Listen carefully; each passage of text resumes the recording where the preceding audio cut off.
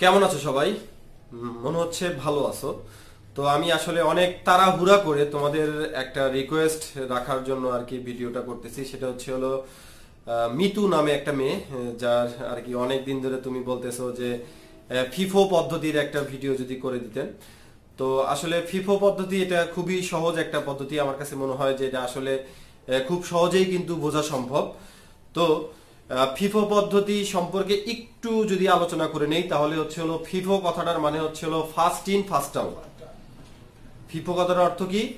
First in first out, অর্থাৎ আগের মাল আগে ছাড়া হবে, অর্থাৎ যেটা আগে আসবে ওইটা আমরা আগে বিক্রি করব, অর্থাৎ আগে ছাড়বো। ফার্স্ট ইন ফার্স্ট আউট কথাটার মানে হচ্ছে যেটা আমাদের কাছে আগে আসবে ওইটাই আমরা কি করব, আগে বিক্রি করব। ওকে, ঠিক আছে। তো ফিফো পদ্ধতিটা মেনলি ইউজ করা হয় হচ্ছে যেসব দ্রব্য বা পণ্য তাড়াতাড়ি নষ্ট হয়ে যায়, অ্যাজ লাইক কাঁচামাল টাইপ। তো অর্থাৎ যে জিনিসগুলো তাড়াতাড়ি নষ্ট হয়ে যায় ওগুলো আগে আসলে কি করতে হয়, আগের যে ধরো তুমি 1 তারিখে একটা কিনলা, তাহলে ওই পণ্যটা তোমাকে কি করতে হবে, আগেই কি করে দিতে হবে, বিক্রি করে দিতে হবে। তো কাঁচামাল যেসব দ্রব্য বা পণ্য মানে তাড়াতাড়ি নষ্ট হয়ে যায় ওই সব ক্ষেত্রে কি ফিফো পদ্ধতিটা বেশি ইউজ করা হয়। ক্লিয়ার? তো দেখো, বিস্তারিত কথা না বলে আমরা ফিফো পদ্ধতিতে কিভাবে তোমরা খুব সহজেই অঙ্কটা করতে পারবা বা কিভাবে করলে খুব সহজেই শখটা সুন্দর হবে সেইটা আমি আজকে তোমাদের এ টু জেড দেখাবো। তো সবার প্রথম যেটা সেটা হলো তোমরা শখ আঁকানোতে কিন্তু কি একটা আর্ট আছে, তোমাদের শখটা কিন্তু কি আমি দেখছি যে সুন্দর হয় না। তো শখটা কিভাবে সুন্দর হবে সেটা একটু তোমরা দেখো। তো সর্বপ্রথম দেখো, আমি আগে থেকেই দাগ দিয়ে রাখছি। তো এটাকে ভাবতে হবে তোমার কি খাতা। ওকে, তো উপরে তোমরা সব সময় এক স্কেল জায়গা কি করতে হবে, ফাঁকা রাখতে হবে। উপরে এক স্কেল জায়গা ফাঁকা রেখে তোমরা টান দিবা এভাবে। টান দেওয়ার পর তোমাকে এখানে 2 লাইন লেখা যাবে। কতটুকু?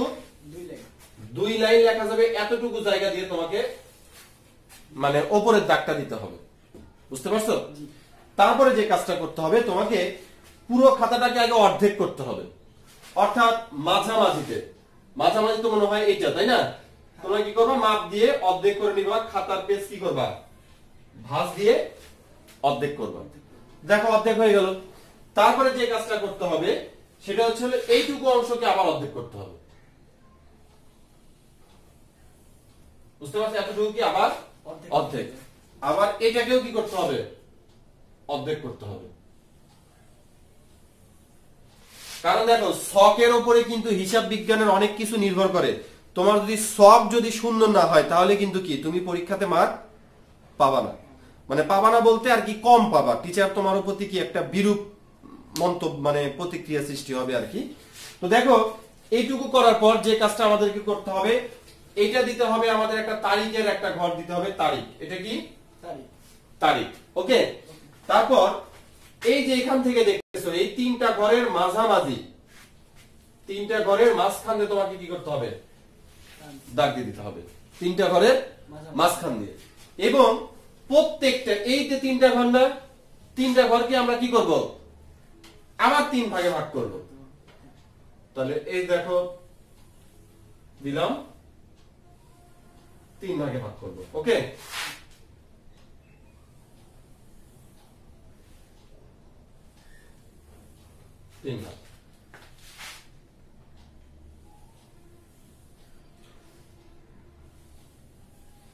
এভাবে যদি আমরা শখ আঁকাই, শখটা দেখো প্রত্যেকটা ঘরে কিন্তু কি হলো, মোটামুটি সমান হলো। তোমরা তো স্কেল দিয়ে আঁকবা, আমি কি আঁকলাম, হাত দিয়ে। তারপরে দেখো প্রত্যেকটা ঘরে কি হয়েছে, সমান হয়েছে না?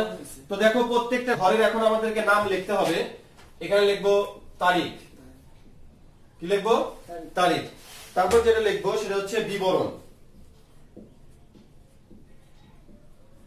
কি লিখবো? বিবরণ। তারপর লিখবো হলো ক্রয়।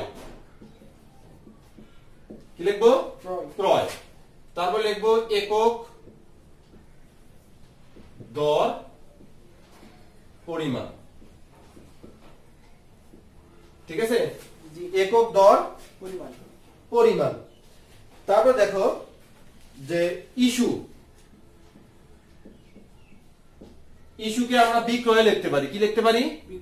বিক্রয়। তারপরে লিখবো একক দর পরিমাণ,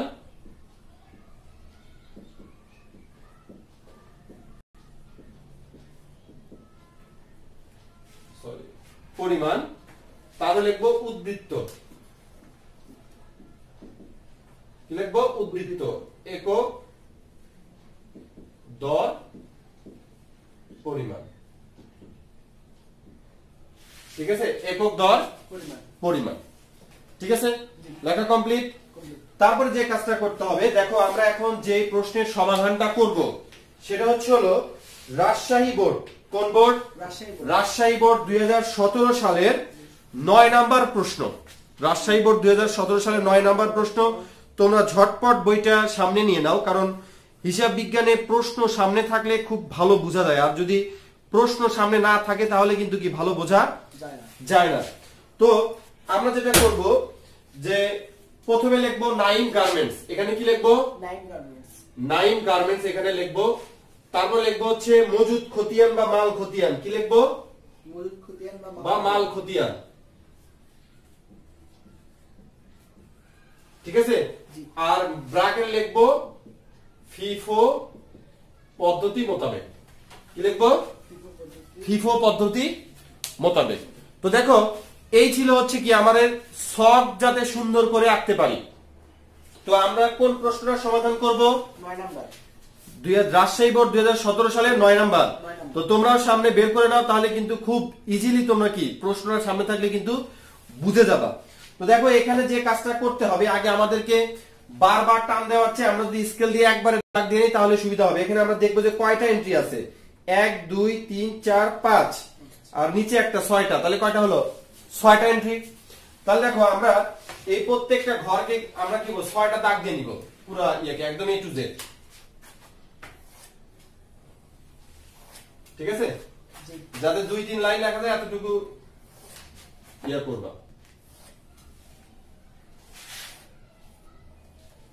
একটু ফাঁক দিয়ে লিখবা যাতে আসে।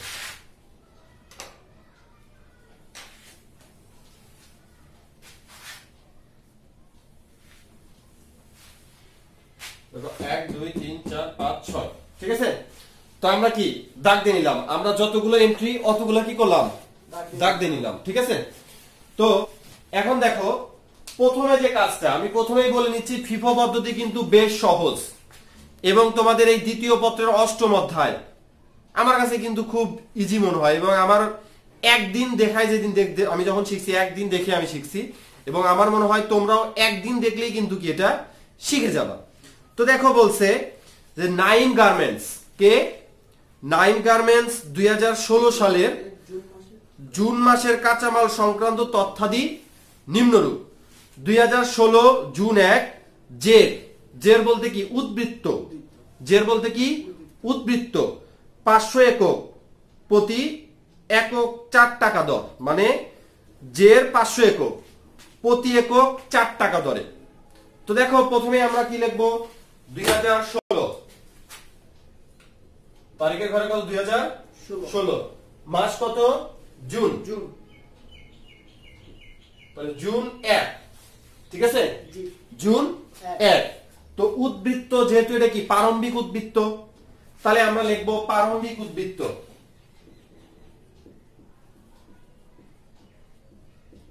আমি সংক্ষেপে লিখলাম, তোমরা কিন্তু পুরোটাই লেখো। প্রারম্ভিক উদ্বৃত্ত, এটা কিন্তু আমাদের ক্রয়ও না ইস্যুও না। ক্রয় মানে কি, আমাদের কাছে পণ্য যখন আমরা আসবে ক্রয় করব তখন কি ক্রয়ের ঘরে, ইস্যু করা মানে কি বিক্রি করা, আর উদ্বৃত্তে কতটুকু থাকলো সেটা কি আমরা এখানে দেখাবো। কথা কি বুঝতে পারছো? তো তাহলে দেখো এটা আমাদের কি প্রারম্ভিক উদ্বৃত্ত, প্রারম্ভিক উদ্বৃত্ত শুধুমাত্র উদ্বৃত্তের ঘরে কি যাবে। তো দেখো এখানে বলছে কত একক, 500 একক, কত একক, 500 একক, তাহলে এককের ঘরে লিখবো 500। কত টাকা দর, 4 টাকা দর, 4 টাকা দর, তাহলে এখানে লিখবো কত, দর কত, 4, তাহলে 4 5 কত, 20, তাহলে কত হলো 2000। বুঝছো কিনা বলো? বুঝতে পারছো? হ্যাঁ, আচ্ছা। তারপরে বলছে যে ক্রয়, কি ক্রয় কত তারিখে, 7 তারিখে বলছে ক্রয় 600 একক, প্রতি এককের দাম কত? 5 টাকা। এখন এখানে দেখো দেখতে হবে যে আমাদের কিন্তু এই পণ্যটা এই যে জুন 1 তারিখে এই পণ্য কি আমাদের রয়ে গেছে না? তাহলে এটা এখানে কি করতে হবে? নামাতে হবে। 504 টাকা রেট কত টাকা? 2000 টাকা। ঠিক আছে, এটা এভাবে তোমরা নামাবা। নামানোর পর জুন কত তারিখ? জুন 7। আমরা কি করছি? ক্রয়। তাহলে এখানে কি লিখবো? ক্রয়। তাহলে ক্রয় করলে কি এই ক্রয়ের ঘরে লিখবো নাকি ইস্যুর ঘরে লিখবো? ক্রয়ের ঘরে লিখবো। কত একক পণ্য ক্রয় করছি আমরা? 600 একক। 600 একক। তাহলে এককের ঘরে লিখবো 600। দর কত? দর হচ্ছে 5 টাকা। তাহলে 5 5 6 কত? 30। তাহলে এখানে কত হবে? 3000। ঠিক আছে, এতটুকু কি বুঝতে পারছো? এখন দেখো মেইন কাজটা কি, যে এই যে আমাদের 500 টাকার পণ্য তো আমাদের আছেই। এখন উদ্বৃত্তের ঘরে, উদ্বৃত্ত বলতে এটা হচ্ছে আমাদের গোডাউন। এটা আমাদের কি? গোডাউন। আমাদের গোডাউনে কি হলো? 600 একক পণ্য আরো বেড়ে গেল না? যার রেট কত টাকা করে? 5 টাকা করে। কত টাকা পণ্য? 3000 টাকা। আমাদের গোডাউনে এখন কয় টাইপের পণ্য থাকলো? দুইটাই। একটা হচ্ছে 4 টাকা রেটের, আরটা হচ্ছে কি? 5 টাকা রেটের। কথা কি বুঝতে পারছো? হ্যাঁ। আচ্ছা, তারপরের তারিখ বলছে 18 ইস্যু।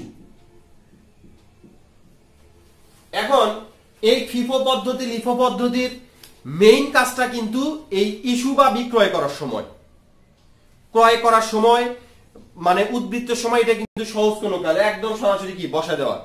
মেইন পার্থক্যটা ফিফো এবং লিফোর মেইন পার্থক্যটা কোথায়? বিক্রয়ের সময়। ক্রয় করার সময় কিন্তু ফিফিও যেরকম করতে হয়, লিফোতে কি সেম ওইভাবেই কি করতে হয়, কিন্তু পার্থক্যটা হয় কোথায়? বিক্রয়ের সময়। ওকে, তাহলে দেখো আমরা কি ইস্যু করতেছি, আমরা কত একক পণ্য ইস্যু করছি? 700 একক। কত একক? 700 একক। পার্থক্যটা কিন্তু ভাই এখানে। পার্থক্যটা কোথায়? এখানে। এবং এখানে যারা বুঝবা তাদের কিন্তু কি কখনো ভুল হবে না, আর যদি এখানে যদি না বুঝো তাহলে কিন্তু কি ভুল হবে। আমরা বিক্রি করব হচ্ছে কত একক? 700 একক। আমাদের পদ্ধতির নামটা কি? ফিফো নাকি লিফো? ফিফো। আগের মাল আর বিক্রি করব, পরের মাল পরে। তাহলে আমাদের আগের মাল কোনটা? 4 টাকা রেটেরটা নাকি 5 টাকা রেটেরটা? আগে 4 টাকা রেটেরটা। 4 টাকা রেটেরটা। তাহলে আমরা 4 টাকা রেটেরটা কি আগে বিক্রি করব, যেহেতু আমাদের পদ্ধতির নাম কি? ফিফো। পদ্ধতির নাম কি? ফিফো। তাহলে দেখো আমরা বিক্রি করব 700, কিন্তু আমাদের 4 টাকা রেটের পণ্য কয়টা আছে? 500 টা। 200 টা হচ্ছে 5 টাকা রেটের বিক্রি করব। হ্যাঁ, ভেরি গুড। তো দেখো আমাদের যেহেতু 4 টাকা রেটের পণ্য আছে 500 টা, তার মানে কি আমরা বাকি 200 বিক্রি করব না? অবশ্যই করব। কোথা থেকে করব? এই যে 600 একক আছে ওইখান থেকে বিক্রি করব। তো দেখো আরেকটু ভালো করে বুঝাই দিচ্ছি। প্রথমে এই 500 টাকা রেটের পণ্য পুরোটাই কি করে দিলাম? ইস্যু করলাম। ঠিক আছে, জি। 4 কত টাকা? 2000। ঠিক আছে, আমরা কি যেহেতু পদ্ধতির নাম কি? ফিফো। আমি বারবার বলতেছি, মানে ইয়েটা কিন্তু কি এখানে, অঙ্কের মেইন কাজটা কিন্তু কি এখানে। তোমরা আমরা বিক্রি করব আগের পণ্য আগে, তাহলে 4 টাকা রেটেরটা হচ্ছে আমাদের আগের পণ্য, যার কারণে 4 টাকা রেটের সম্পূর্ণটাই আমরা কি করলাম? বিক্রি করে দিলাম। এখন আমরা কি 5 টাকার, এখন আমরা বিক্রি করব কতটা? 700 টা। কয়টা বিক্রি করব? 700 টা। তো 500 টা বিক্রি করে ফেলছি, তাহলে 700 টা বিক্রি করতে আর কয়টা বিক্রি করতে হবে? 200 টা বিক্রি করতে হবে। এই 200 টা তো 4 টাকা রেটের পণ্য আর নাই, তাহলে আমাদের কোথা থেকে বিক্রি করতে হবে? 5 টাকা রেটেরটা বিক্রি করতে হবে। তাহলে দেখো এখানে লিখবো কত? 200। তাহলে কত টাকা রেট? এটা 5 টাকা রেট। তাহলে এখানে কত টাকা হবে? 1000। কত? 5 দুগুণ 10। 1000। বুঝছো কিনা বলো? হ্যাঁ, বুঝছি। মেইন জায়গা কিন্তু কি এইটা। ঠিক আছে, এখন দেখো উদ্বৃত্ত। আমাদের এই 4 টাকা রেটের পণ্য কি আর গোডাউনে থাকলো? না। এখন 5 টাকা রেটের পণ্য আমাদের গোডাউনে আছে।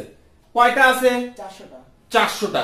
কারণ এই 5 টাকা রেটের থেকে 600 টার থেকে আমরা কি 5 টাকা রেটের 600 টা পণ্য ছিল গোডাউনে, সেখান থেকে 200টা পণ্য আমরা কি করে দিছি, বিক্রি করে দিছি। তাহলে এখন আর থাকলো কত, 400 টাকা। 400।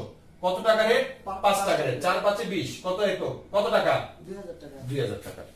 কথা কি বুঝতে পারছো? হ্যাঁ হ্যাঁ, ক্লিয়ার? ক্লিয়ার। এখানে যদি বুঝে থাকো পরবর্তী অঙ্কগুলো কিন্তু কি তুমি নিজেই করতে পারবা।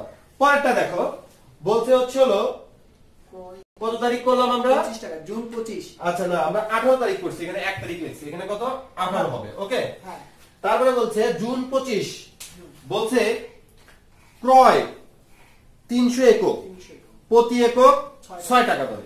তাহলে দেখো 25 ক্রয় ক্রয়, কত একক পণ্য ক্রয় করছি আমরা, 300 একক।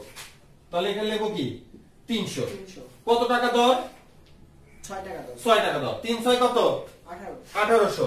তাহলে এখানে টাকা হবে কত, 1800। এখন দেখো এই যে আমাদের গোডাউনে এই পণ্যটা কি আমাদের এই তারিখে নামাতে হবে না? জি। 400 একক, 5 টাকা দর, টাকা কত, 2000। 2000। ওকে, জি। এখন গোডাউনে আমাদের ক্রয় করার আগে আমাদের কত টাকা, 5 টাকা রেটের 400টা পণ্য আছে। নতুন করে ক্রয় করলাম কত একক, 300 একক।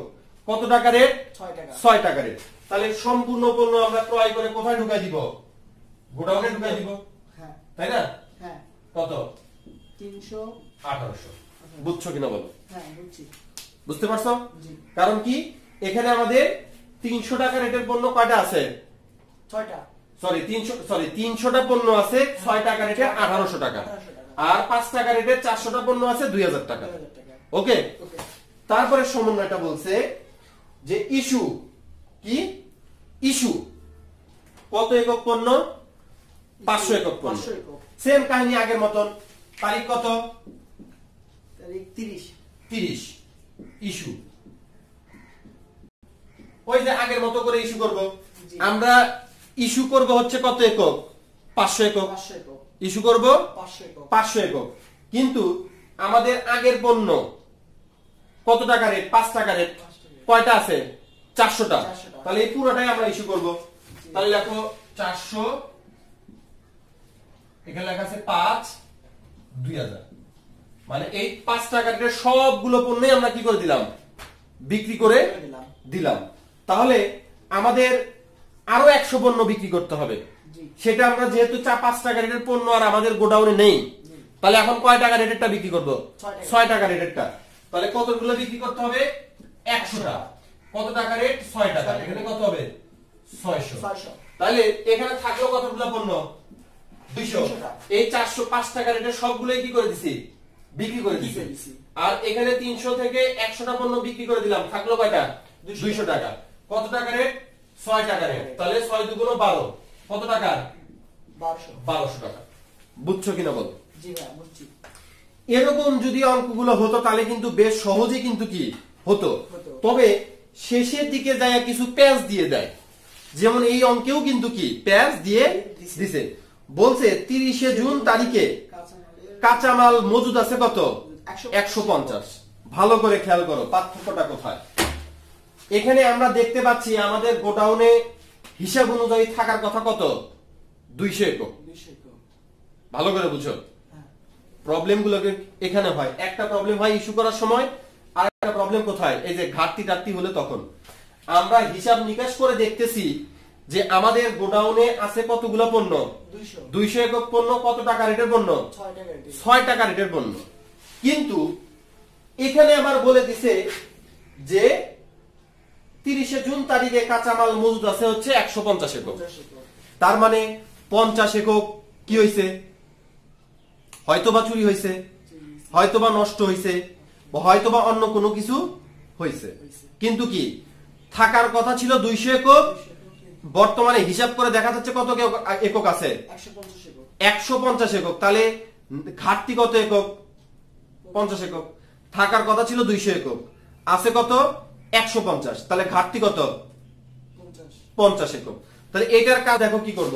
এখানে আমরা লিখবো ঘাটতি, 30 তারিখ লিখবো ঘাটতি। এখন ঘাটতি হলে আমাদের পণ্য বাড়ে নাকি পণ্য কমে, পণ্য কমে যায়। তাহলে আমরা কি ক্রয়ের ঘরে লিখবো নাকি ইস্যুর ঘরে লিখবো, ইস্যুর ঘরে লিখবো, কারণ ইস্যু করলেও পণ্য কমে যায়, ঘাটতি হলেও কি পণ্য কমে যায়। তাহলে আমরা লিখবো এখন কত একক 50, রেট কত 6, ঠিক আছে, রেট কত 6, 5 6 কত 30, কত টাকা, তাহলে 300 টাকার পণ্য কি আমাদের ঘাটতি। তাহলে এখানে থাকলো কত 200 টাকা থেকে, মানে 200 একক থেকে 50 একক কি ঘাটতি, তাহলে থাকলো কত 150, রেট কত 6, গুণ করলে কত আসে 900, 6 15 90, 900। বুঝতে পারছো কিনা বলো? বুঝতে পারছো? ক্লিয়ার? তো আমার মনে হয় তোমরাও যারা এতক্ষণ ভিডিও দেখলা তারাও মনে হয় খুব ভালোভাবে বুঝতে পারছো। তারপরেও যদি কোনো এন্ট্রি নিয়ে কখনো কোনো প্রকার সমস্যা ফেস করো তাহলে অবশ্যই সেটা আমাকে কমেন্ট করে জানাবা। তবে কমেন্ট করার আগে অবশ্যই তোমার নাম এবং জেলার নামটা একটু কষ্ট করে লিখে দিবা। তো মিতু, তুমি লিখছো যে আসলে তোমার অনেক মন খারাপ হয়েছে, তো তোমার মনটা ভালো করে দেওয়ার চেষ্টা করলাম। যদি বুঝে থাকো তাহলে থ্যাঙ্কস দিতে ভুলবা না। আর তোমাদেরও যদি কোনো রিকোয়েস্ট থেকে থাকে তাহলে অবশ্যই সেটা আমাকে জানাবা। তো সবাই ভালো থাকবা, সুস্থ থাকবা। আজকের মতো এখানেই বিদায়, ধন্যবাদ।